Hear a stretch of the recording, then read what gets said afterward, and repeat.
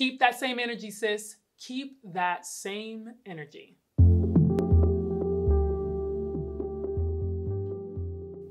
My name is Tiffany Harrison. I release videos every single Friday about spiritual growth for performing artists. And you made it in for your first accountability check. First of all, please hit the subscribe button and the notification bell so you can be on board for more videos. Today, we are talking about how to keep that same energy, which you've probably heard popping up all over social media. But what does this phrase actually mean? Keep that same energy means you don't want to lose fervor or energy for the cause, Black lives, equality, and civil rights. And you don't want to get distracted and move on to the next topic of discussion.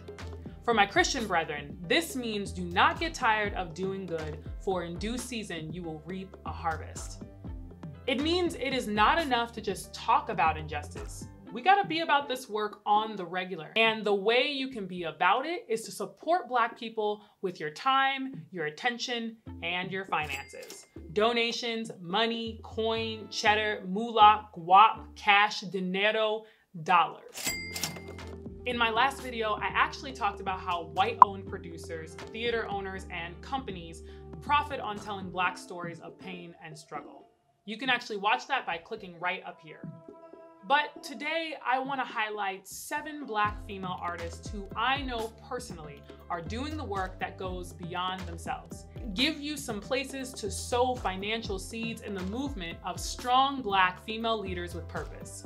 Pick 1 to 2 women in this group to sow into financially. $1, $5, $10 can go a really long way. Number 1, Jasmine Mitchell.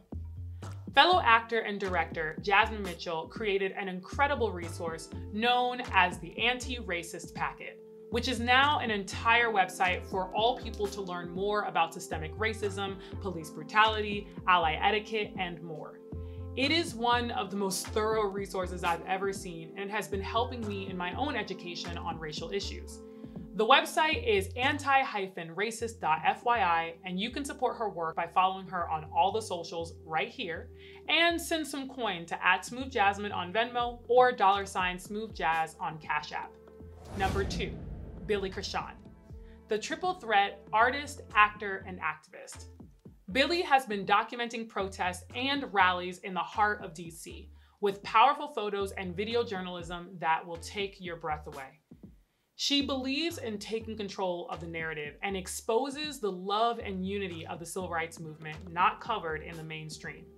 She has been compiling kits for the homeless to encourage support of Black lives in all circumstances. I've had the pleasure of working with Billie remotely, editing some of her video footage and getting a chance to see her work. And you can follow her journey at Absolute Reality on Instagram. Her website will be down below to learn more, and donations can be made via Cash App, Venmo, and PayPal. Number 3, Bree Ogaldez. Singer, actress, and writer Bree Ogaldez is a powerful force behind the pen. She writes the blog Confessions of a Post-Teen Drama Queen, and she says in her own words, "I spent a lot of my life showing certain parts of myself to certain people. And through my blog, I am allowing myself to be 100% me. Each post is a confession. I hope that my openness will encourage others to be unapologetically themselves as well." Her recent post, "Where do we go from here? A reminder for allies," is a must read. I will leave the link for Bree's blog down below, and you can follow her on Instagram at Bree_Ogaldez and support her blog with Venmo at Bree-Ogaldez. Number 4, amandaleighcorbett. Actor, designer, and photographer Leigh Corbett is the creative director of her own company, Amco Art and Design, where she offers branding, graphic design, and photo shoots with new appointments for socially distanced headshot sessions starting this month. Amanda's current project includes 8x10 art prints of original art where she donates 10% of her proceeds to Black Lives Matter causes through the end of 2020. You can check out her work at amcoart.com, follow her on Instagram, and send some cash her way at Venmo and Cash App. Number 5, Jasmine Wright. My cousin Jasmine is a behavior support clinician, and she runs the blog Daughter of the Potter, where she encourages people to take a close look at who and what they put their faith in. Because Jasmine works with people with emotional challenges, she has a way of writing from a place of compassion and understands that we need to hear from God to get on the right track. You can follow her blog in the link in the description box and follow her on Instagram at JazzyJazz. Also, consider sowing a seed into her ministry at Venmo at Jasmine_Wright. Number 6, Gabrielle Hines. Dance her butt off queen, actress, and writer Gabrielle Hines is helping out college graduates with her blog, The Post-Grad Survival Blog. It answers the question that many of us want to know when we get that very expensive piece of paper. What do I do now? Gabby says this about her blog. I felt like after graduation, you get dropped off in the world with a piece of paper and a thumbs up. I felt the need to write about the experiences in adult life and that there is life after graduation. Reading her post, "This country is kneeling on my neck," is poignant and incredibly raw. You can follow Gab at Gabrielle_Hines on Instagram, and her blog link is down below.